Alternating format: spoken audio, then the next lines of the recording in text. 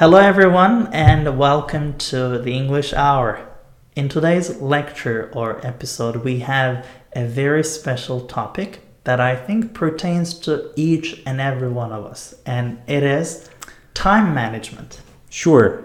Hi, guys. Well, time management is a reality for every one of us, and unfortunately, it is like an idealist goal that none of us can achieve. We have varying degrees of success in time management, but we can always improve. And when I talk about time management, and within the context of this episode, we'll specifically talk about an important concept, which is Parkinson's law.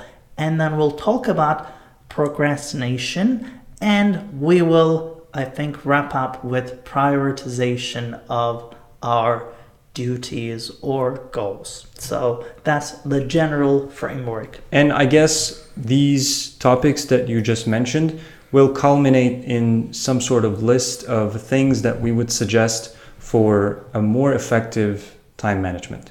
That is true. So I think let's get started with the definition of Parkinson's law. I'm not an expert on Parkinson's law. Neither am I. But luckily we've got Wikipedia. Yeah. Though we cannot access it at the time of this recording, Uncle Google provides some snippets from search results, and based on that snippet, the Parkinson's law is defined as the adage that work expands so as to fill the time available for its completion. So in simple terms, it means if you have 10 days to get something done, you'll use 10 days. But if you've got 5 days to get the same thing done, then you'll do it in 5 days. So the more time you give for the completion of a project, the more time you will use. So that's basically my understanding of the term. What do you think, John? Well, I'm kind of a visual thinker. So the first thing that comes to my mind when I look at this Parkinson's law and its definition is the polyurethane foam, which you use. It's a substance that you use to fill gaps in your wooden walls, or like maybe the frame of a door. Like there are those little gaps in between the concrete and the wooden frame of a door. You use the polyurethane foam and it foams up, it like swells up and then fills the entire gap. And it's like, I'm thinking, Parkinson's law, in cases where Parkinson's law applies, you're actually foaming up the amount of work that you're going to do. So it's like it becomes a more voluminous. So there's like more apparent work, but the substance is actually the same. I think you got very technical. Yeah, so it's like, that's what I think of. That's how I visualize it. I think it will also appeal to a lot of visual thinkers if they've got somehow a technical background. Yeah, it's the foam that foam. I think foam is the actual word that I'm trying to get at. So foam by its nature is little substance but a lot of volume. That's what foam is. So in this case, a foam is a good metaphor because the substance is the same, but its volume increases. So you're doing the same thing over a longer period of time. Okay, so let's talk about Parkinson's law in real life terms. So I think a lot of students can relate to this. For example, if you're a teacher or professor or instructor or research assistant, if someone gives you homework or an assignment that should be completed in 2 weeks, then you will complete it in 2 weeks. You can complete it in 2 weeks. And meet the deadline. Yeah, but if your instructor said, well, this is Monday and I want this assignment handed in on Friday, you'll probably complete the same assignment in about 4 to 5 days. So I think that's Parkinson's law in practice or in real life. That's a good example, although I think there could be an exception to how that would work out. And the exception would be if the deadline is 2 weeks and you spend a total of 5 hours doing the assignment, and then if the deadline is just 5 days and you basically just take up like the same amount of time, just 5 hours, but it is spread out in 5 days rather than 2 weeks. So actually you're doing the same work within the same period of time, but the deadline is sooner. So that could be. That is true. So I think this also relates to the issue of deadlines. So I think deadlines can be a great motivator to accomplish what you have at hand, because like if there is a goal, and this also relates to goal setting, because there is a methodology, a SMART goal setting, in which each letter stands for an acronym. So for example, I think one of the goals is to set goals with deadlines, with time attached to it. Because if you say, well, I'd like to get fit, great. Well, you can get fit at the age of 60, or you can get fit before the end of the summer. So the goal is the same, but the results radically change depending on how much time you give to yourself for that goal. So I think deadlines in that respect can really help, because you have a goal,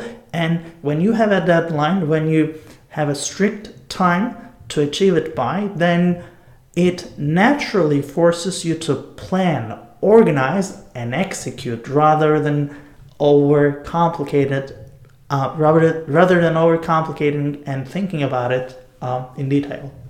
Okay, so your example makes me go back to the definition of Parkinson's law and rethink what it actually means and its implications. So it says work expands so as to fill the time available for its completion. So basically what that means is it's the same amount of work, but it becomes bigger when you allocate more time to doing it. So I'm thinking maybe if we take this law to be correct, that it has truth value, and it is applicable in real life, then we might conclude that every single thing that we do in normal life can be done more effectively, more efficiently, because we have allocated a certain period of time to it. And if this law applies all the time in every situation, then we might allocate a less time period, a shorter time period, and then we can get it done in that time period. I think there is room for optimization in pretty much everything. For example, you can think about speed. For example, in the past, we didn't have speedy cars, we didn't have speedy planes, and the amount of time it took to travel from one place to another was enormous. But right now, it's much shorter, and in the future, I think it will decrease dramatically. It'll be even shorter. And that kind of speed allows us to explore a greater portion of the universe. For example, we are right now on the face of the Earth, but if we can get like enormous speed increases, we can go to different planets, for example, like Mars. So we have talked about goal setting, and I think it's a good gateway to talk a little bit about prioritization, because that's an important part of time management. Yeah, I think, goal setting is such a complex issue. Well, if you think about it and learn about it, it can get really complex. But if you don't think about it, it's very simple. You set goals and you try to achieve them. But if you have a framework through which you try to accomplish your goals, I think you can get more done. And there are great frameworks, but I think it's not necessarily the number of goals that you accomplish, but it's the goals that matter. Because if you accomplish goals that matter, I think you achieve a lot more in life. For example, one of the groundbreaking truths for me was the realization that there are urgent things and there are important things. But urgent doesn't mean important. So if you can fit in more important things in your day compared to urgent things, I think you progress much faster. That's an investment type of understand. Like it's when you spend more time doing important things as opposed to urgent things, it means that you are willing to invest in your future or in the future of whatever you're trying to accomplish. And on the other hand, if you always prefer doing urgent things, then you're basically playing catch up. Like That you're is true. always reacting to whatever comes your way. I mean, if we're always absorbed in day-to-day operations, then I think it becomes very difficult to accomplish our vision, because you and I know that we have a great vision when it comes to language learning, teaching, and the whole infrastructure of language teaching and learning. And that's a grand vision, but to accomplish that grand vision, there are goals, stages, and execution. But then if we are simply stuck with like simple tasks that do not really contribute to the final goal, then I think we cover very little ground. I agree. Well, and that really relates to prioritization. Yeah, I agree. So prioritization basically means deciding what is important and focusing on that at the expense of less important or less significant tasks. Do you agree with this definition? I definitely agree, because at a given time, I think we all have a lot on our plate, more than we can chew or handle. But then, since you know that you can't handle everything at the same time, you have to have priorities. You have to select a few that you can accomplish, maybe just one. Mm-hmm. And for example, in a business environment, we have a lot of opportunities, because there are a lot of projects that we can focus on. There are a lot of opportunities. But if we try to sort of do everything at the same time, we end up doing little or nothing, because I think this, well, I'm not sure if I'm a visual type of learner. I am, and I'm not. But this really sparked images of sunlight going through a magnifier and focusing on a certain spot. And if you can sort of focus sunlight in a certain spot, I think it'll trigger a fire or something. That's right. You're talking about increased pressure, right? Yeah. It goes with blades, for example, knives. If they are blunt, if the intersection, the cross section of the blade or the knife is too thick, you're not going to achieve anything with that blade or that knife, because you're not going to be able to cut. But if it is very thin, then the increased pressure will cut anything you put the knife to. So I agree that pressure in this case, and focus in our case, in the case of time management, is an important factor, an important parameter. And I think this also goes back to prioritization, because prioritization is a way of focusing your attention. So you're choosing to focus on something and not another thing. And that is a very personal, individual thing. It's almost like focusing a camera. Like if you pick up a camera and you turn it over to a person of importance to you, you're not really speaking to my emotions.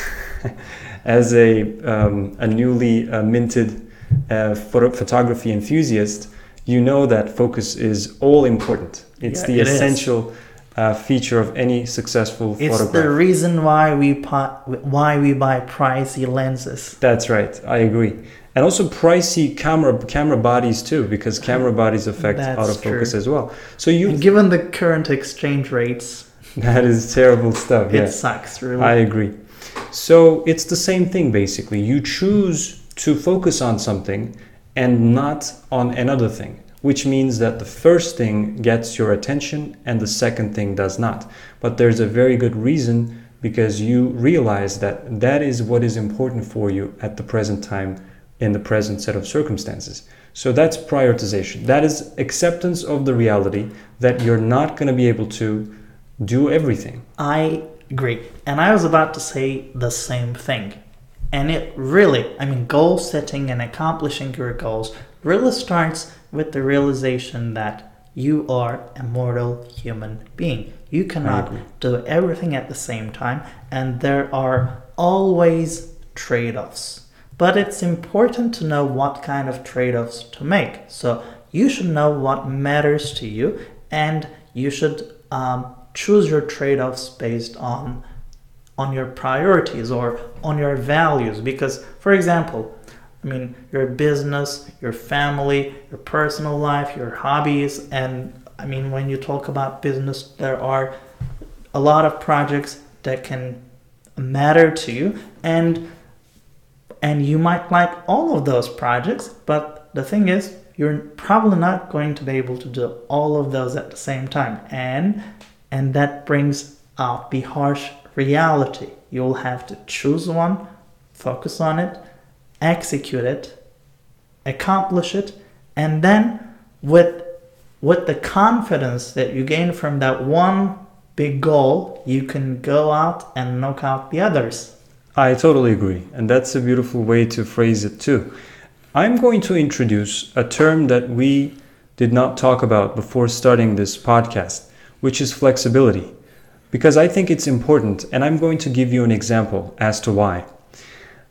There are typically two ways of writing nonfiction, and one is journalistic style of writing and the other is academic style of writing. You've already heard of both of them and their comparisons. So these two groups, academics and journalists, are polar opposites in terms of how they write, what they write for, and their level of urgency and importance. So I think they present a good example, a good case in point in time management. If you're a journalist, you write very short pieces, short stories. You write very quickly, and you always have shorter deadlines than you can manage. If you're an academic, you also have deadlines, but they're much longer, and they're more manageable because you focus on quality rather than quantity most of the time. You're not supposed to write 300 words and push it through an editor in 15 minutes. You have 15 days to write maybe 1,000 words, maybe 500 words. Well, but abstract first. Yeah, abstract first. And you're going to have to do a much better job there if you focus your energy. However, I've got to introduce something. So this might, well, if you work in academia, you already know this, but for most students, this is a surprise. So the time between us starting to write a paper and publishing it in a journal can take up to a whole year. So exactly. You write the first draft, you send it to reviewers in a peer-reviewed journal, and then you get feedback, you work on it and send it back, and then you get feedback again. It takes months. Exactly. And in journalism, you never have that type of chance. You can't survive as a journalist if you write that way, or if the editors have to send it back to you every time they want something to be changed. So, and I think this is important to understand both of these poles, these polar opposites, and the good mixture in between, the best of both worlds. And here's my premise. If you want to be a successful journalist, for example, you will eventually be required to write longer pieces. And what I mean by that is, first of all, features. You can always write beat stories, meaning stories about things that are happening during the daily normal course of life. Yeah. But you have to write about human interest stories, for example. You have to go out, talk to people, and write maybe thousands of words on their lives, on their aspirations, on their dreams, hopes. And you can talk about a specific type of person, for example. You're going to devote more, longer pieces to that type of writing. And even longer, if you want to be remembered as a journalist, maybe you're going to write a book. And writing a book is a much longer process. It is. And that requires flexibility, because if you are always attached to your keyboard and if you're always writing 300 words per story and pushing it out in half an hour, maybe even shorter time, then you're not going to be able to focus your attention on a whole different task. Yeah, you'll have to resist the temptation to write up quickly and cut it short. Exact, quick and dirty. You can't do it quick and dirty that time. You have to adopt a more academic style of writing, which is more thoughtful, more deliberate, and at the same time, it takes a longer process to complete. So, and it goes for the academic as well. They have to show some flexibility as well, because if you want to be a successful academic, you're going to share your work with the largest group of people possible, both nationally and internationally.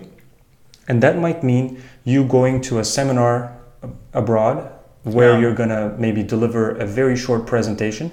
And if you know your material really, really well, if you have like internalized it, you're going to be able to summarize it. But it's not something that every academic that I've seen in my life is capable of doing. It doesn't come very easily to people. You have to work on it. For example, you is a good example of that. Like, I'm not trying to compliment you here, but I'm all ears. But it's like, it's really hard to summarize. Summarization is one of the, I think, most difficult cognitive tasks. So if you're able to do it really well, that means that you have prioritized about the content of the work that you have done. Like, you know that what you have written, and you know which parts of it are important, so that you can very easily decide which parts of that writing makes it to the summary. So I think it really also relates to learning and teaching, because, for example, different age levels or different backgrounds understand things differently. So, for example, what you teach to an 8-year-old kid and what you teach to a college student are different.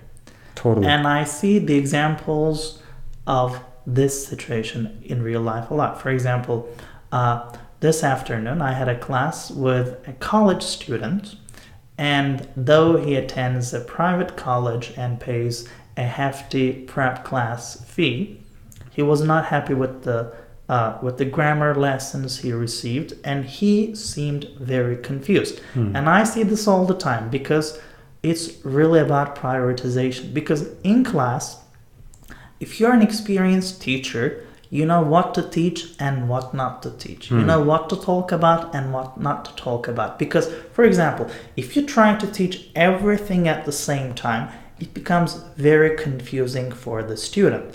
But if you can build on top of what you taught before, then you will deliver. For example, you can start with very simple concepts, with very simple examples. Make sure that the student grasps that concept, that example, that rule, and then you make him practice, or you make her practice, and then you build on top of that. And if you go that way, the student will eventually get the grasp of that idea or concept. So the student that I tutored this afternoon suffered from that problem. So the instructor gave all the material all at once, and like, for example, the passive structure, active and passive sentences. Yeah. So he was given all the information all at once without a clear structure and progression, and he was confused. Then he came, and I already knew the problem before he uttered a word, because that's a very common problem with prep students. So we started with some very, very basic, elementary examples. We first talked about what is an active sentence, what is a passive sentence in Turkish and in English, how you can separate those. Because if you don't know the concepts, you cannot really differentiate between them. That's right. First, starting with the concept in very simple terms, prioritizing it, and then starting with very simple examples and with very simple tense structures, just getting things right, like laying the foundation.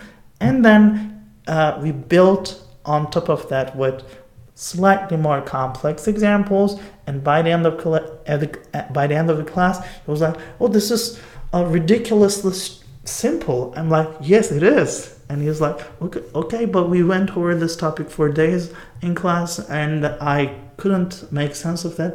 I'm like, okay, I know what happened. So you need prioritization, you need sometimes summarization, you need that kind of goal setting. So teaching can also be a form of goal setting. So, for example, when I'm teaching, the first goal is to make sure that the basic concepts are in order. And then the ultimate goal is to get to the ultimate or the more complex subjects. But I think teaching can be seen as a form of goal setting on the part of the teacher, if you know what you're doing. Exactly. I totally agree. I mean, I don't have experience myself, a lot of experience with teaching, not a lot, but I understand where you're coming from, and the way you explained teaching was actually a lesson in itself. Like the way you structured is an example of prioritization. So I think this goes back to the importance of time management and prioritization because it's so essential to everything we do. Even the way we speak, we want to talk about the most important things first, or we want to have the kind of structure that allows us to talk about the most important thing. It doesn't have to come first every time, but we want to build up to something or just say it up front and be very clear about it so that it gets communicated so that we can work off of that, because that's how communication works.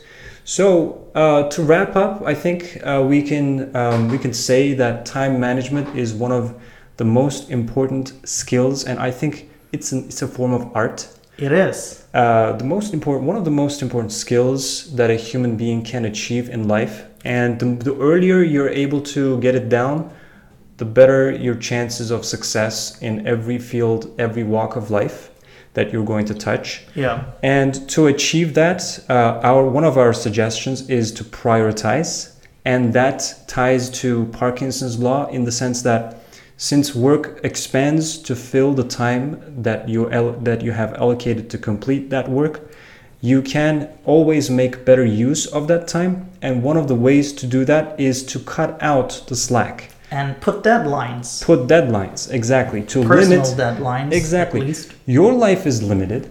So how can any project have unlimited time? Oh my God. Like, this really brought a grand vision right now. Because when you talk about your life, like we talk about time management, right? That's right. I think in this case, when you talk about your life and it being limited, I'm like, oh my God. The biggest time management project you have at hand is managing your life. Exactly. Like totally. 60, 70, 80 years or even less. Who knows? It comes full circle. Yeah. I totally agree. So it's very striking. It is when striking. you talk about it, I'm like, oh my God. Oh my God. Like the whole thing that we call life is a project in time management. Yeah, it's an exercise in time management and procrastination, unfortunately. Yeah.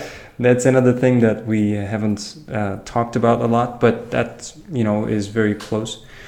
So that's basically it. Yeah. Prioritize and make sure that you put the most important thing first. And I think it is also wise to, from time to time, take a look at what you judge by. It's because you can think to yourself that something is very important at that time, but you might be confusing urgency with importance. I think another thing that really matters, it's very simple, but take out a piece of paper. It can be a notepad, it can be a digital notebook or anything, and dump everything that is on your mind to that piece of paper or to that digital app. Just write down everything. Yeah, just write down everything so that your mind will be clear. Just write down everything. So when you have everything that you would like to accomplish in front of you, then you can prioritize them. Maybe you've got like 20 items, 30 items. Just write them down and then prioritize. Put them into buckets like urgent, important, later, and so on. So yeah, almost like mind mapping. Yeah, it can really help because it can clear your mind and it can give you a structure. So you can work with those items when you have everything just in front of you. Yeah, rather than everything being up in your mind, floating around, you can put them down. Yeah, and they can become more stable and easier to remember and easier to structure. That is true. I agree. That's a very practical, piece of advice. I mean, I think there's a lot to talk about this topic, but right now I think we've said enough. Yep. We've touched on a lot of important concepts and practical examples, and I think this has been a very useful episode for myself personally. I've enjoyed it greatly. Yeah, the same here. So I hope everyone and you, the listener, enjoy it as well. And we'll see you in the next episode. All right. Bye-bye. Bye-bye.